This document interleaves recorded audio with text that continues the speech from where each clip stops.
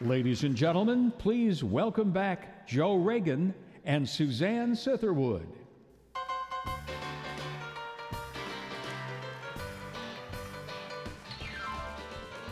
Wow, you heard from two mayors tonight. I'm not sure which one blew us away more. I think Rosa's lit up that stage. But I got to tell you, what Mayor Slay said really will light up the future. And it was really important to see Mayor Slay there with our other regional leaders that know what he has done, but also is leading this region forward. County Executive Stenger, Madison County Chairman Alan Dunstan, County Executive Ellman.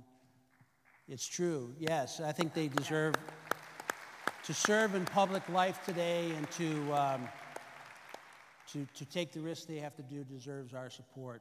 But you know what? We're going to change things up a little bit now. In a moment, we'd like to bring out a very special guest. That would be Chairman and co-founder of Worldwide Technology.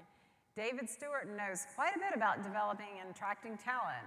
Worldwide Technology provides technology and supply chain solutions to thousands of companies across the globe and employs more than 3,000 people in more than 20 facilities throughout the world, which will soon include their new headquarters being built in Maryland Heights.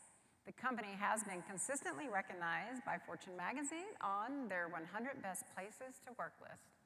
Beyond Worldwide's own workforce development, David is passionately committed to fostering an educated and competitive workforce by increasing the number of diverse college graduates and professionals who are prepared to fulfill jobs in the science, technology, engineering, and math-related industries. To help accomplish this, David is here tonight to announce the launch of an initiative called the Global Leadership Forum right here from St. Louis.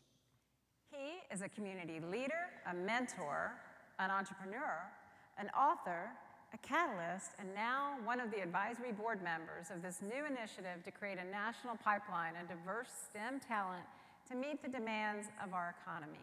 Please welcome David Steward.